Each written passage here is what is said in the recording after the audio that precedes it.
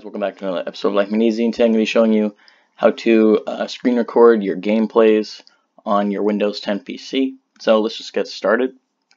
Okay, so the first thing we're going to be using in this tutorial is GeForce Experience.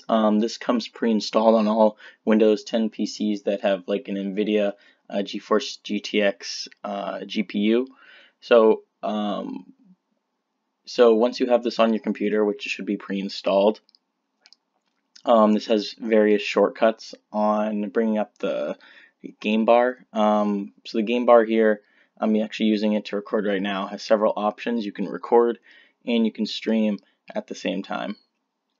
Not the same time, but it has multiple features, and you can turn the mic on and off, has all these different things. So to bring up this taskbar or game bar is to basically just hit the Windows key on your computer and G at the same time. So it's very simple. Once you do that, it'll bring up an option to screen record, and you just click record.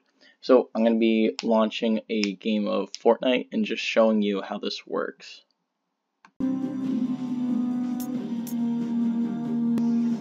Okay guys, so once I loaded up Fortnite here, I simply hit the Windows G key, brought up the game bar, and I clicked on record. And you can adjust all your volume sounds and everything, like your game volume, your chat volume, all this stuff built into this game bar. So NVIDIA does a great job with this feature.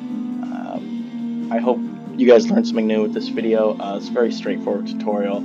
OBS offers a screen recording software as well, a bunch of others, but I think NVIDIA does it the easiest, as you can just pull up this game bar anytime you're in game. Just hit Windows G, it'll bring it up, and you click record, or you could stream to YouTube or Twitch, which is nice.